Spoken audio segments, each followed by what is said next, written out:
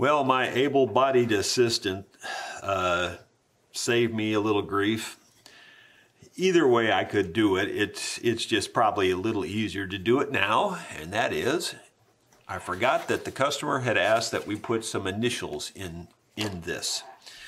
And I guess that they're the initials of the grandfather, although I don't really know. It just said the initials are ENL.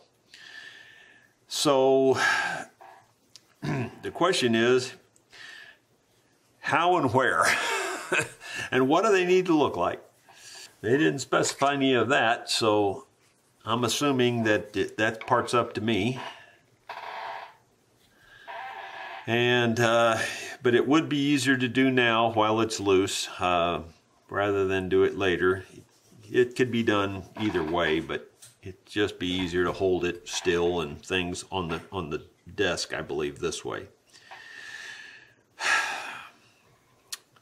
Now I just have to figure out what I'm going to do about that. I didn't show it on camera, but I went to the computer and put in the initials there in the program and sent it over to the laser cutter and had the laser cutter cut that out. And had a little bit of assistance from my assistant. I could have got it done, but he made it faster, I will say that. Now, my only problem is opening up the tubes of the filler that I'm going to use. And they are stuck. That's crazy. Makes me wonder if the contents are going to be any good. Usually don't have that problem. So I'm going to use a white filler. I was thinking about doing it with wood or shell, but the truth is that it's so small that this kind of filler really looks just as good. And I think it'll, in fact, I think it'll look better because it's nice and clear and clean. I talked to the family about it, or to the lady about it that owned the fiddle, I guess, and it was her grandfather's. And anyway, she kind of just said, leave it up to me, whatever I thought would look the best. And I kind of think this makes the most sense and will look just fine. Because once you get down to this small, even if I used real wood or shell or anything, it's really hard to kind of tell what it is.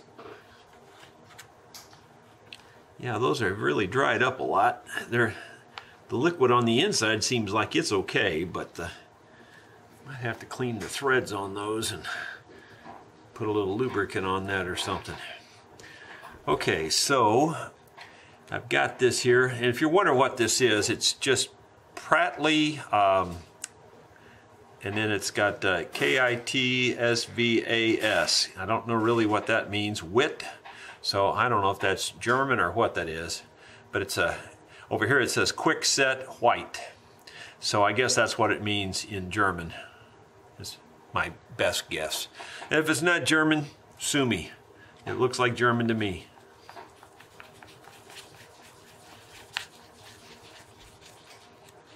We've had good luck with this. This is really a good filler. It gets hard, looks nice, it's real white, so it should be just fine for this purpose. Much faster than doing the other way, and will save the customer a lot of money and accomplish the same goal, and in my opinion will look just as good or better. I put it on from all the different directions because sometimes you can get an air pocket in there, and so I put it on and pull it off, put it back on, pull it off in different directions like that to try to fill the void real well. And then I'm going to scrape it up and leave it a little bit proud right over the inlay, because typically stuff like this shrinks, and that'll give it enough room to draw in more stuff if it shrinks. So now we'll just have to wait and see what that looks like when it's dry. My friends, I got the initials inlaid in here, and I'll be truthful, it's not my favorite inlay job that I've ever done, but I think it accomplishes what they wanted to do, and it did it reasonably economical. We put his initials, of course, EN L there. And I cleaned it up under the microscope. What I did was I cut this out with the laser cutter. Now, I've cut these out for truss rod covers and things and filled them with this white in the past, and I thought they looked really nice. I was trying to give it a little bit more, I don't know, just a little bit bigger look, I guess. And, you know, it kind of backfired on me a little bit. And I think maybe because of the curve in this, I mean, it's not bad. I cleaned it up under the microscope and got it just as neat and as good as I can do. But I was, you know, you always want more, and it just didn't give me quite what I was wanting. I hope the family will be happy with that. I think it's going to look fine once it's on the instrument and everything. Anyway, I'm not going to spend any more time on that part. I'm going to go ahead and get these two pieces mated together. I think I'm going to use my nail trick because it's really hard to keep these flat surfaces still once you get the glue on them. And so let's do that right now. Okay, it's time to get this glued on here. For those of you who haven't seen my videos in the past and see how I do the 2-pin method, you drive in a tiny brad nail. These are little wire nails, the smallest you can find. You drive one in somewhere there, someone here, and you're only driving them in 1/8 of an inch. You're not driving them in very far. And then you take a pliers and you cut them off flush. And I use a side cutter, and the side cutter, you know, has a little V in there, and so it leaves a little nub. Then you line your fingerboard up like this, and you take like a plastic hammer or something, and you tap it right there, and you tap it right here. It makes a mark. Then I take a little tiny wire drill and just drill the hole right there exactly. And you only drill it, again, just very shallow. And that locks it all together so that, you know, you can get glue on there, clamp it up, and you don't have to worry about it sliding around. Yes, I know about the salt method. I do not use it.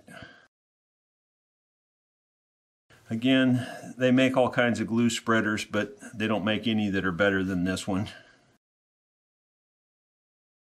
And if you're concerned that I'm not using hide glue, the reason is this glue is far superior. This is Titebond Original. It holds just fine, but if you need to take it apart, it's actually very easy to take apart. I would even say easier than hide glue in some cases. Not all cases, but some cases. Hide glue is not very consistent is the problem, where this stuff is very consistent. You know, it pretty much comes apart with the same amount of water every time, and it comes apart with the same amount of heat every time, where hide glue can vary widely. And there you go, and it locks itself right into place. So now I can clamp it without any fear of it moving, and I'll show you what it looks like once I get all the clamps on it. Well, there's what she looks like all clamped up. I've cleaned the glue squeeze out off a couple of times with a little damp rag here, and it seems to be ready to just sit and do its thing. It's all cleaned up, so we'll just let it set for a couple hours probably, and then we'll try to fasten this thing up to the body. The neck has been drying for about 1.5 hours, almost that long, and that's long enough to take the clamps off, because even the glue manufacturer says it needs to be clamped only 1 hour. It looks dry on the edges to me. The reason I want to move is because I want to move on and try to clean up these.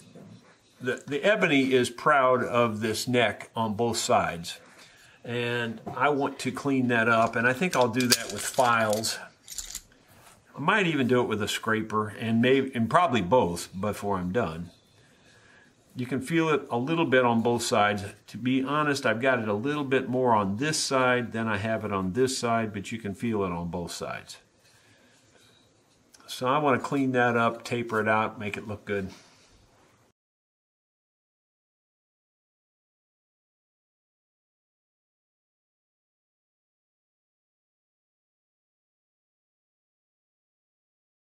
Well, that's fine right there. You can see what I've done. Now, right here, admittedly, I touched it a little bit, but up in here, maybe a tiny bit, but you can see how it's nice. And you really can't feel it now.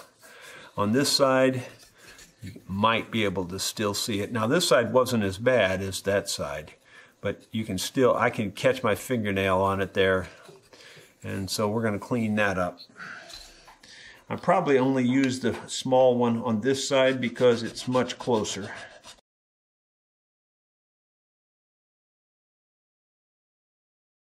That's pretty close right there. Now, what I typically do is take a scraper, and in this case, I'm going to use these little micro scrapers and see if I can scrape it clean and get it right up to the edge there and get rid of the file marks.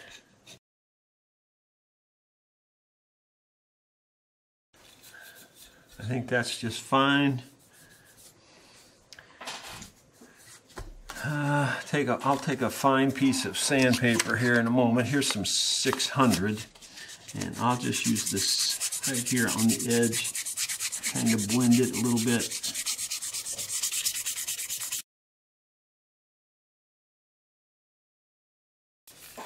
You really can't feel it at all now. It's just all like one piece. There's little spots of the finish is not even in areas here, and then of course I scratched it too, but I think I'm going to just take a little bit coarser. This is a little coarser feeling sandpaper, and I'm just going to just work it back kind of, I don't know, kind of like I'm feathering it, because there's some chips and things, and this will just kind of feather the chips and all of that back together.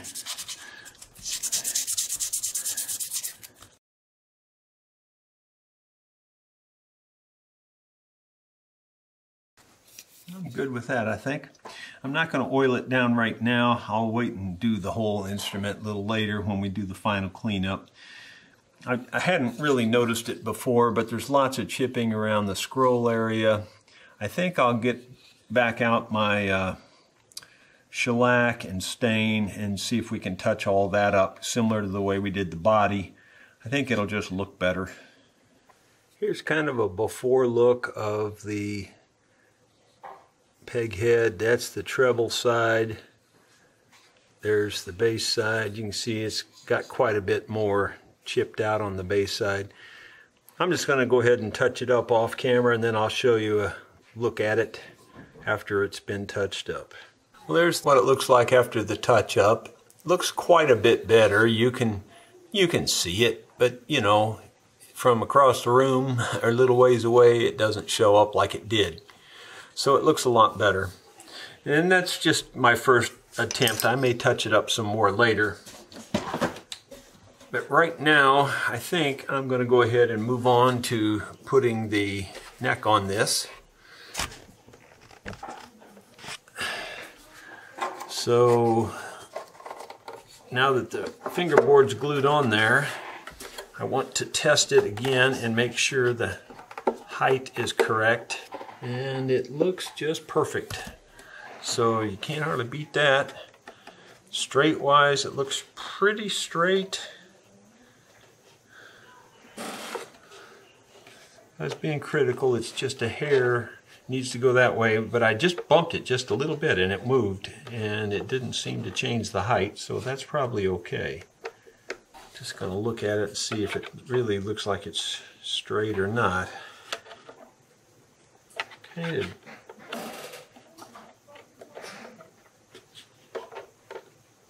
still, I'd say it's pointed that way. The end of this is probably a little bit to the treble side.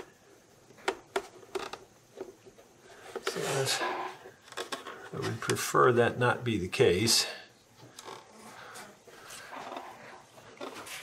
So if I take just a teeny bit off of this, just mostly by scraping or filing, it really doesn't take very much at this point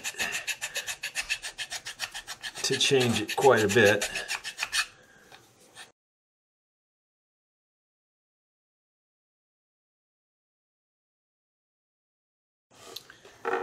That's looking pretty good. One thing I've noticed about this fiddle is this crack down the center, which I'm not 100% sure is the center line. It's definitely off from the end pin and the center of this slot, but I don't really see another crack where a seam where it would have been joined. So I don't really know. It's hard to tell on that part. But based on everything I can see and coming back to the tail here, it looks like it's lined up. So to me, I think we're going to go with that, which means I need to get glue all over this.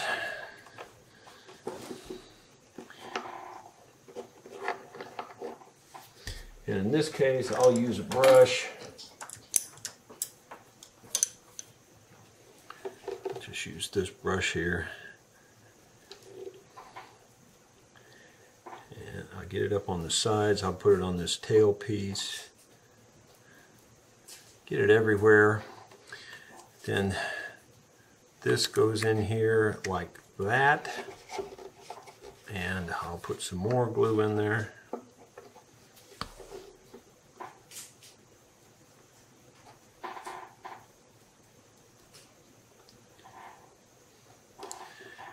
And then lastly, I'll put a little bit of glue on this too, just to make sure we don't leave any airspace here. Just get it all covered with glue. Not putting an excessive amount on, you understand? I'm just putting on just enough to cover it.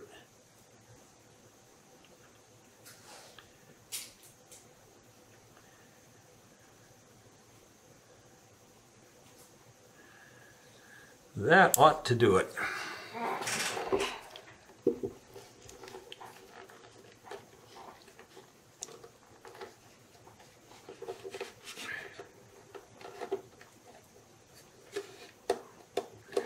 That looks really nice.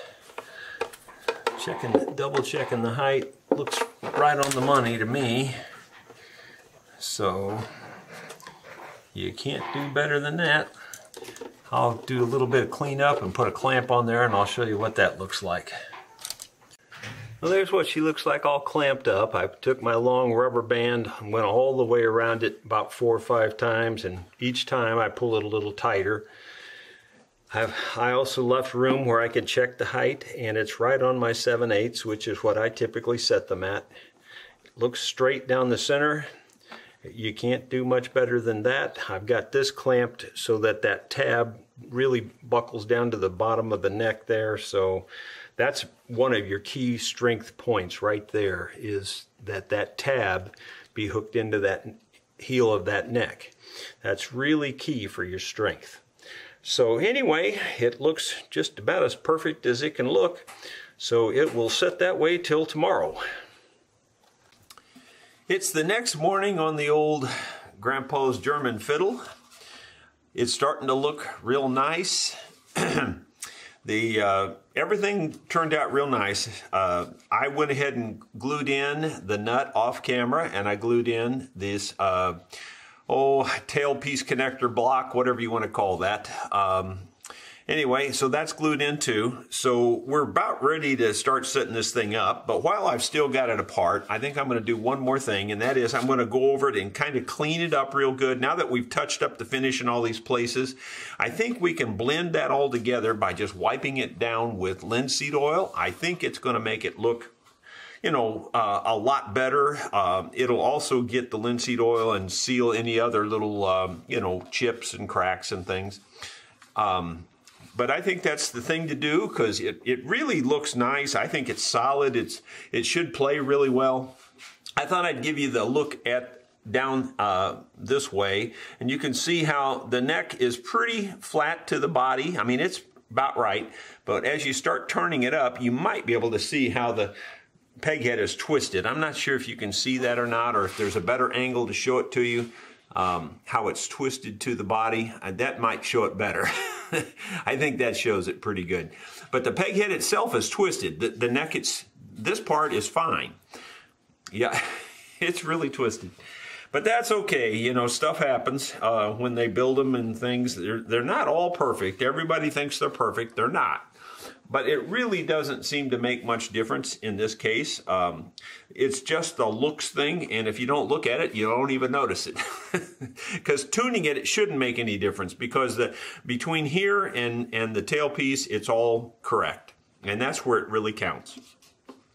So let's just clean it up a little bit, and I'll do that off camera, and then I'll show you what it looks like. So here's kind of a before. And then let's see if it looks any better here in just a moment.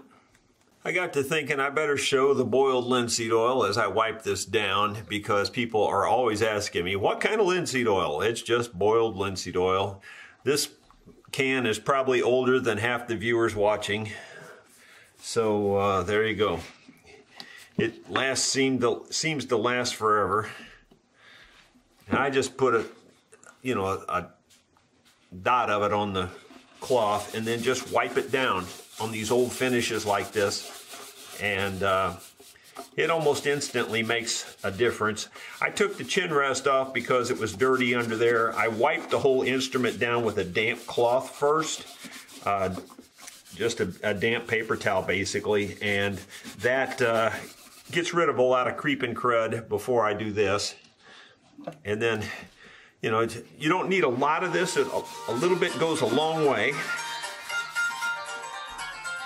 Sorry about that phone interruption there, but that was my wife's birthday present. She doesn't know what she's getting. I told her it was for ground maintenance.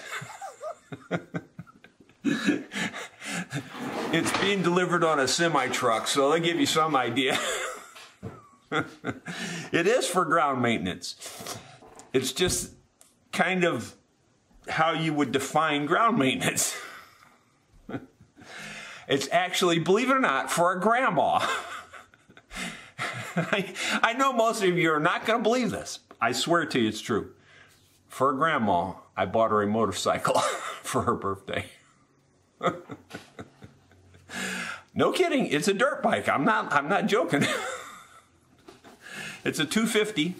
And it's a cheapy Chinese one, but I watched a lot of videos on it, and everybody seems to think they're pretty good. They're not like, everybody picks on them because they're Chinese, and everybody picks on them because they don't go real fast, etc. and so forth.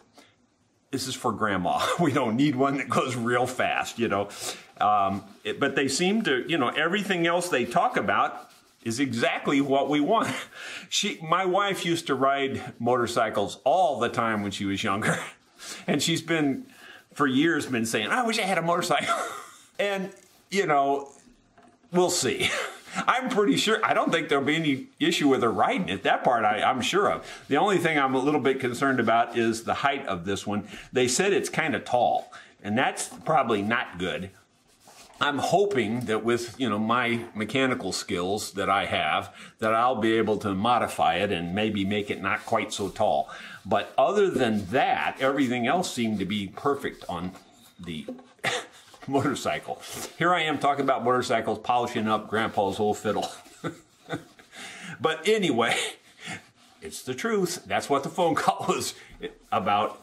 And he'll be coming any minute now to deliver it. So, there you go. This turned out really nice. That makes them look really good, doesn't it? Just wiping them down with that. It doesn't make it look perfect.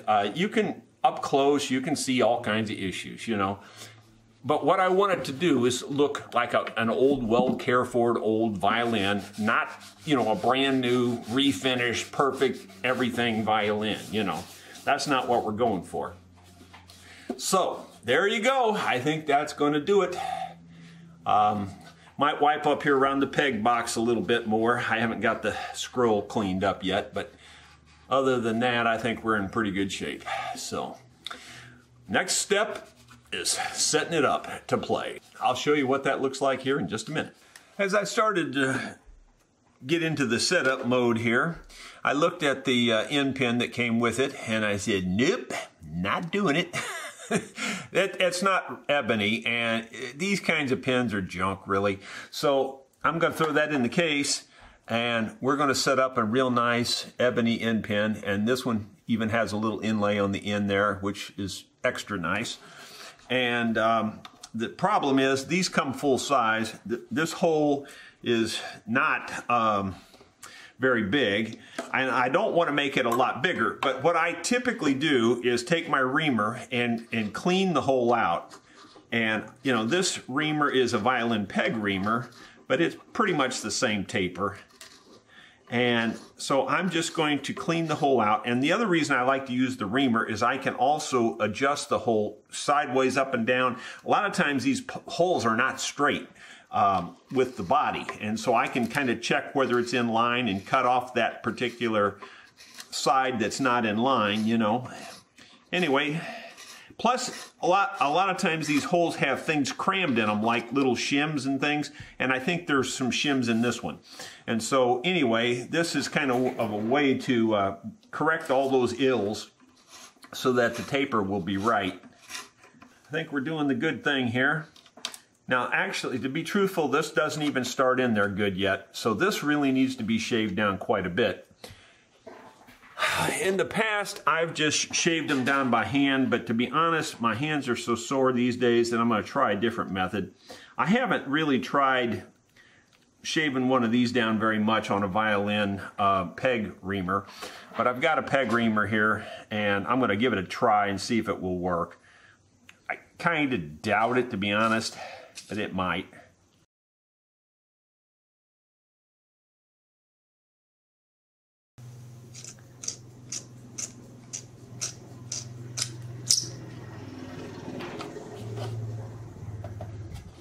See, there's the wife on the four-wheeler right now. That's not a motorcycle, but it's a four-wheeler. Okay. It's not going real well yet, but I'll have to work on it. I'll do more of that off camera, and I'll show you what the fit looks like here in just a minute. I worked with the peg shaver here long enough that I've gotten it just where it's almost going in there without any real force. And so typically when I get it really close like that, I just tap it the last little bit. I'm going to just ever so slightly cut just a little bit more, if it'll cut, because I don't want to force it. And real close. So I think that's about it. I typically just take a little rubber mallet, tap it that last little tiny bit, and then it's really locked in there. It won't come out. In fact, you could hold the whole fiddle up by it like there. I'm pretty much holding the fiddle in the air with that right now. It locks it in there pretty nice. You just got to have a good fit. This is the tailpiece that came with this old fiddle, and often I just switch them out for a more modern one with the adjusters built in. But these adjusters are all the same. They do match, and you know, this was apparently the way Grandpa played it. So I'm going to just reuse this. Now the one thing I'm not going to reuse, if I can get it out of here, is this wired tailpiece loop.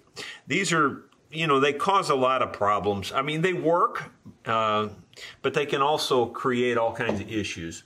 So I'm just going to take wire cutters and just snip it off and try to pull it out of there. I hope it comes out. Yep, looks like it might. Yep, I got it out of there. So, and you can even see how the wire has cut into the wood there. And that might be a problem. I don't know. Might be, might not be. My goal is to try to replace it with this nylon tailpiece loop. Now this one came out of another old fiddle bow just in my spare parts. So I'm not charging them for this. And that's assuming I can even get it to work. And hopefully that it's even long enough. So there's a lot of assumptions here. And just till a second ago, that nut was right there where I could see it. It got underneath the pliers. And I'm going to see if I can get it to screw back on here. This is always the hardest part, because I took it off of one that's used. New ones screw on pretty easy, but these used ones sometimes don't do that.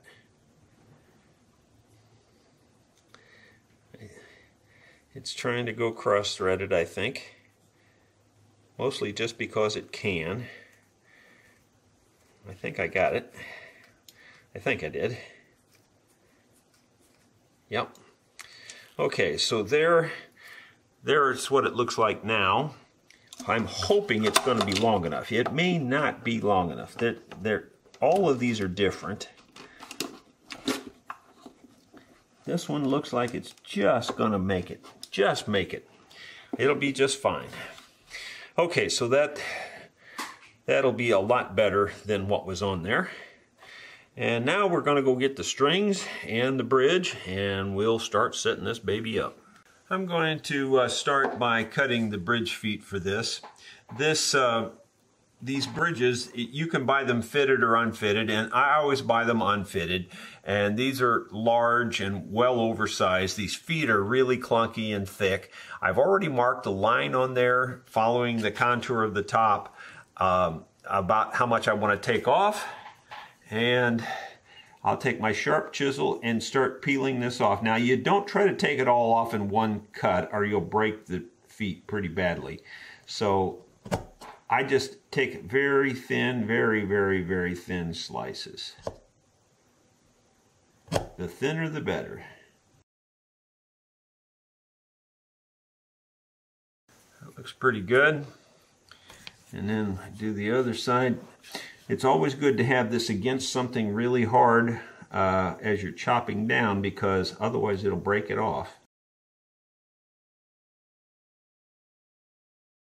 It looks pretty good. I cut nice and smooth, and it may go a little bit smaller yet. I may go a little bit smaller.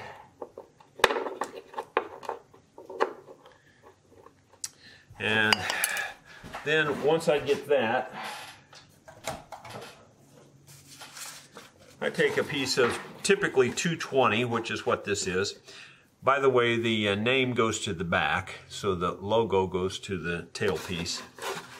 And then I just, most folks go this way with them, and I do that to some degree, but mostly I go this way. And the reason I do that is I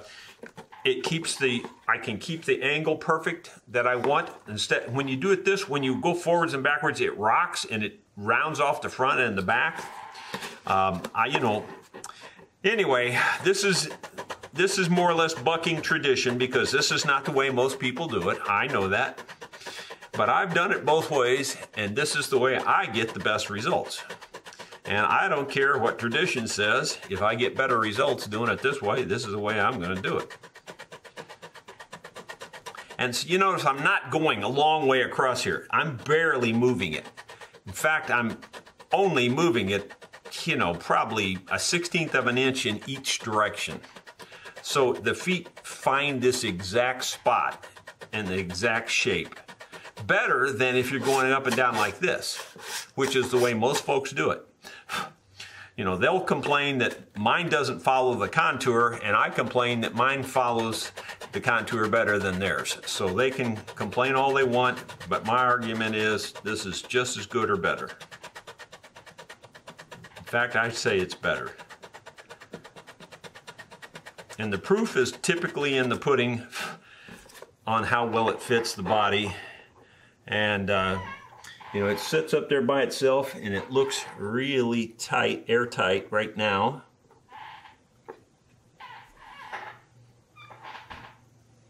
Looks really nice. I'm going to give it a little bit more.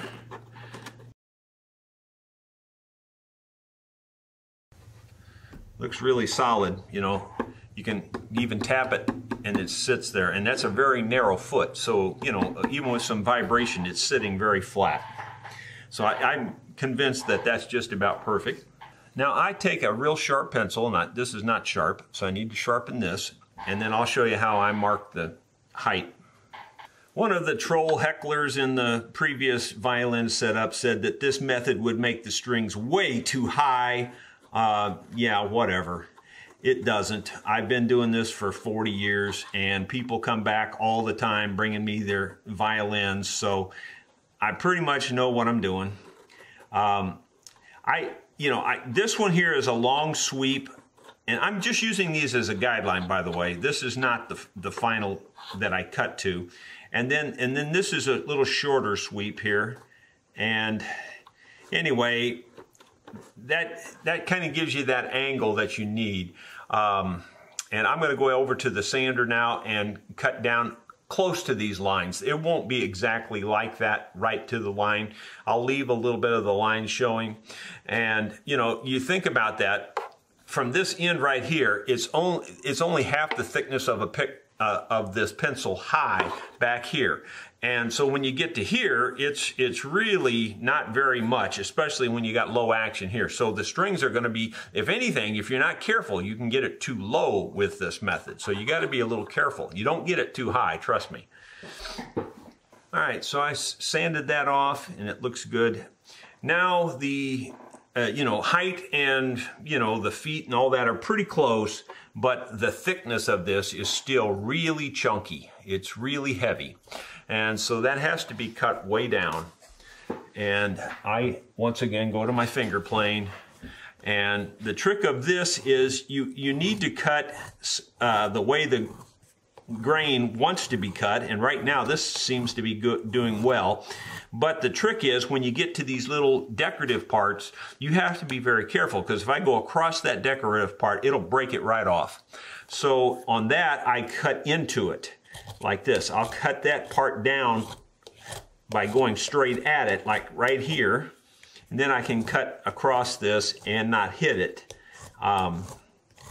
because it will break it right off, trust me.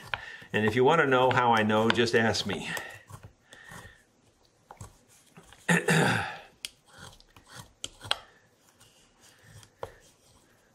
And the only problem I have sometimes is the shavings get wrapped around the blade and then it won't cut. But this cuts it off very quickly and does a nice job, and it's controlled. And once you learn how to use a finger plane, you can do a very accurate job with it. I actually have this set in a little bit shallow. I need to deepen it just a teeny tiny bit. It's a little shallow, so I'll do that off camera. Yeah, that didn't take long. That's much better. It's cutting much better. I had it really cutting shallow. And you don't want it cutting real deep on this, but you do want to be able to take off some wood because these things are really thick. And you just kind of keep watching it and make sure that the edge is staying about the right thickness all the way around. And then you just taper it back.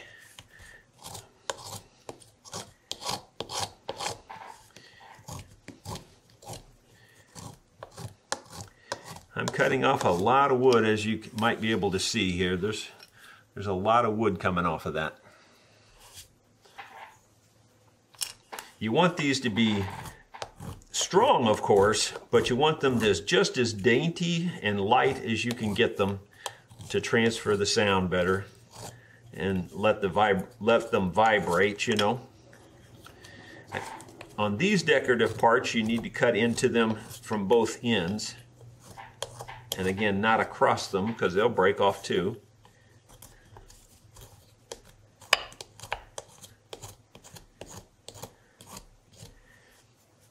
It's getting there. It's still a little heavy.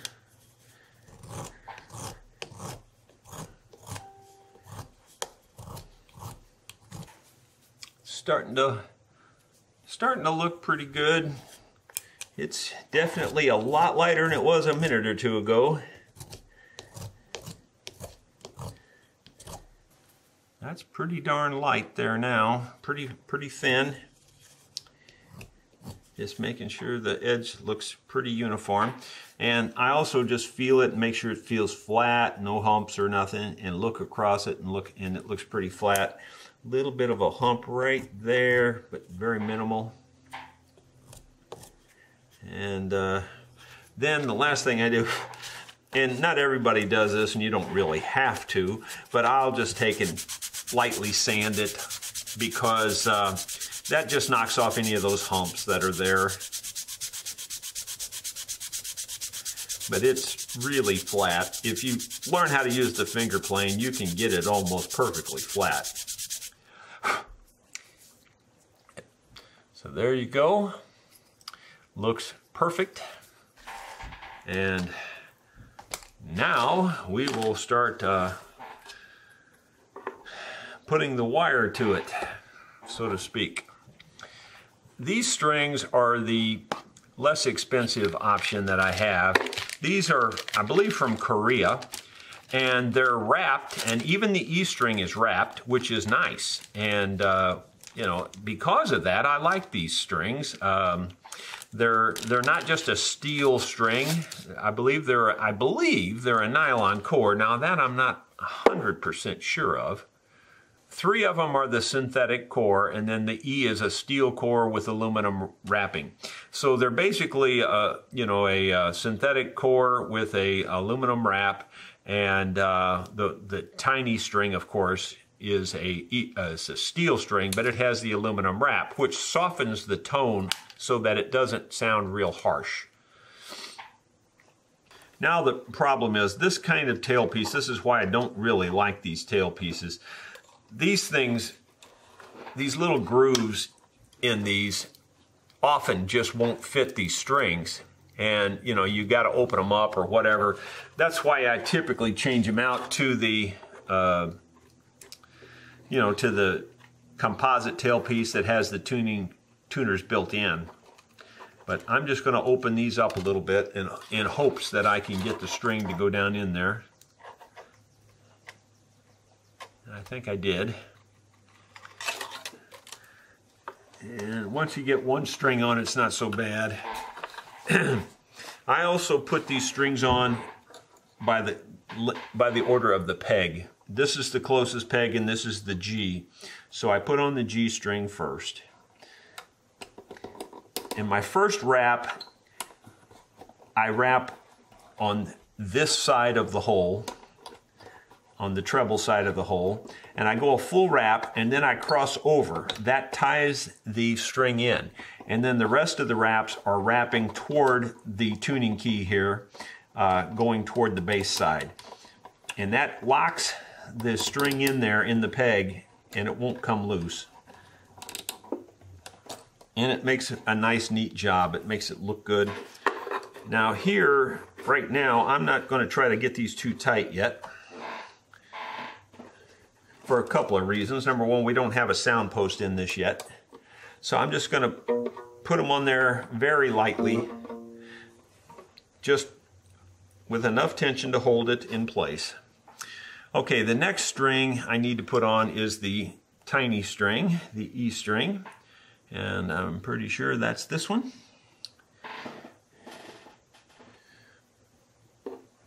And again, this is just the slot. It's not going to be big enough, so I'm going to have to open the slot up.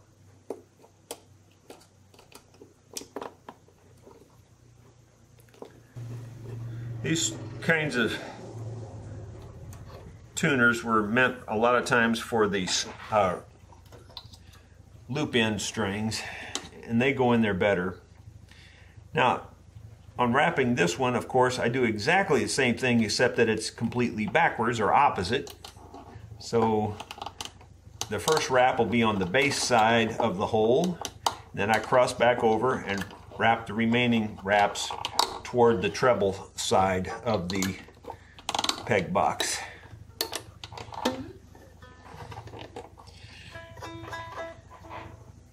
And that looks like that's going to work out well. I always like to spread my strings out to where they use the full width of the fingerboard and not crammed up in the middle, which a lot of folks do that. I see that all the time. They'll set a fiddle up and all the strings are bunched together, and I don't like to see that. I like to see it spread out because that helps spread the tone across. I think this is going to work okay. I'm a little concerned about this one here. It feels like it wants to pull up above that, but we'll just have to wait and see. Okay, the next one is the D string, and I'm going to have to double check here, but I'm going to measure them here with my calipers, since the packaging doesn't seem to really tell you.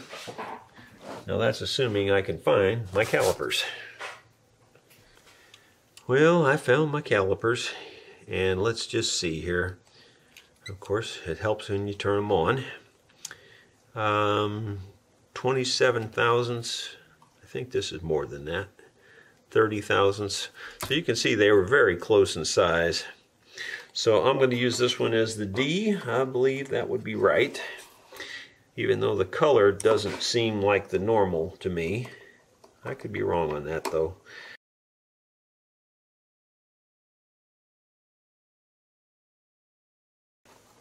The serving on these bigger strings is really hard to get down in these slots.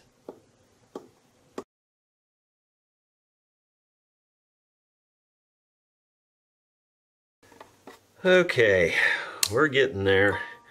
It's the first time you set one of these things up, you know, to get it going here, it's always tedious when everything's kind of new. And kind of open up this last slot. Should be good, I think. Hopefully. Might not be enough.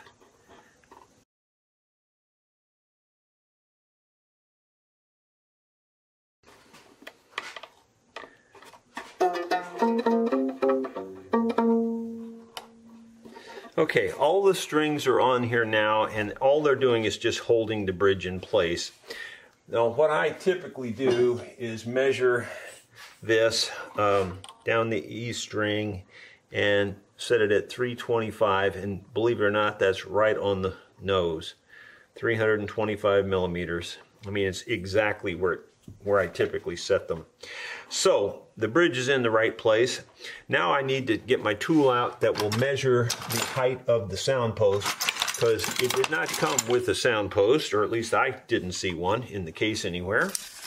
And so this thing here slides up and down on the inside of the instrument, and this can then measure the length of the sound post. So this little tool will go in here like so, and then I just try to eyeball and get it about as close to where I think the sound post needs to go. And then once you get it there, you just lock it in place, and then you take that out, and that should be the length of the sound post, theoretically. I've got a high-grade piece of spruce that I just cut it. It's all quarter sawn, very, very good piece of wood, and I cut it to square that'll just barely fit down through the hole. And now I'm going to see if I can turn this round on my lathe, and I'll probably won't film that. I'll just chuck it up here, spin it, and cut that smooth with a file, and we'll see how that goes.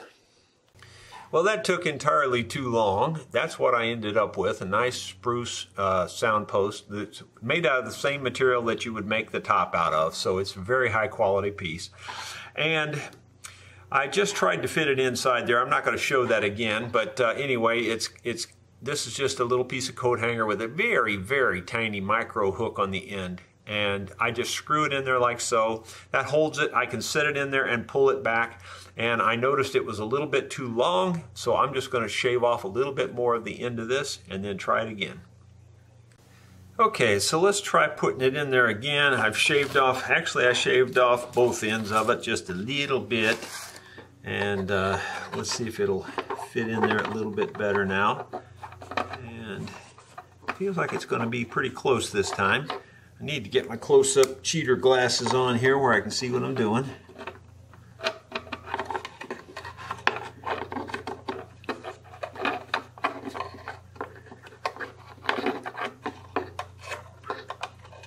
I'm going to take it back out of there. It's not cooperating fully.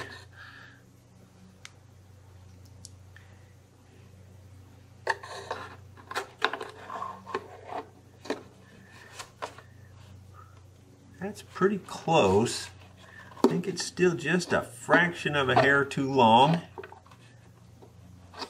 Just a hair too long. I'm going to take it and knock off just a little bit more length, and I think we'll have it this time. Okay, maybe we'll have it at the right length this time. This is all trial and error. There's really no better way to do it.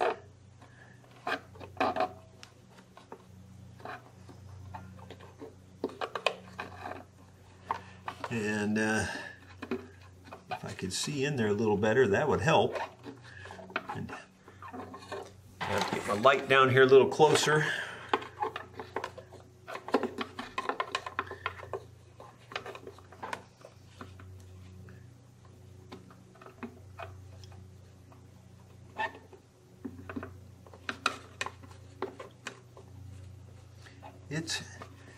It's trying to play hardball with me here, but I think I'll get it eventually.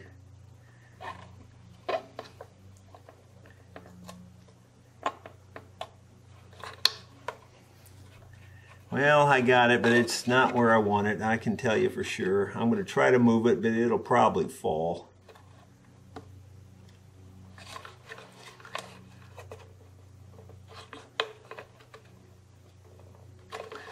This hook on the other end lets you manipulate it around on the inside in there.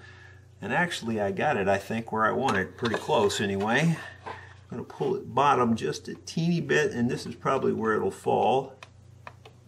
If I can get it to move just the least little bit, I'd be happy. Try to push it maybe instead of pull it there. Pushing is usually harder, but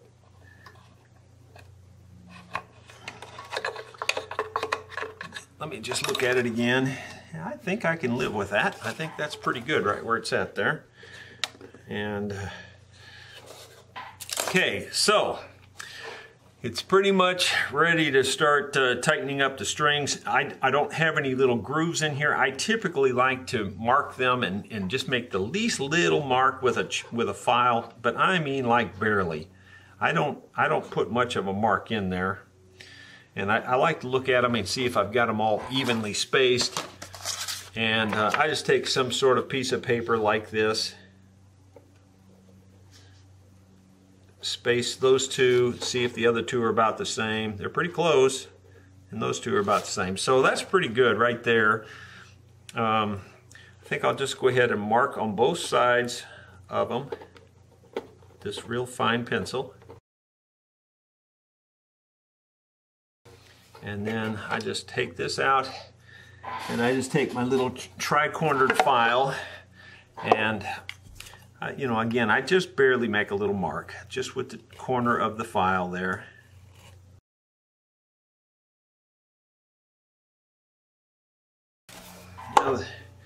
Now the question is, did I get the length right again, or did I, you know, that was just pure luck the first time, I think. Yeah, it was just a hair close this time.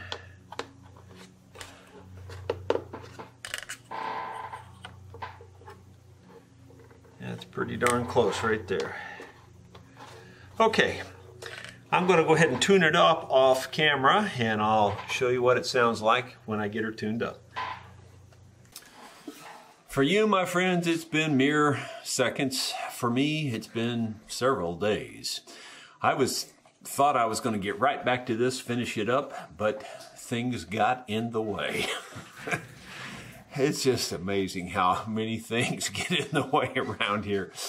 But anyway, I believe she's all tweaked out, finished up, as good as it can be done. I pulled out the only bow in the case that's sort of okay to use. I'm not going to rebuild the bows for them. That's pretty expensive, number one, and you can buy a pretty decent bow these days for less than I can redo them. It's got a real good tone. You know, if we had a real good fiddle player here, this thing would sound really good. It's a decent sounding fiddle.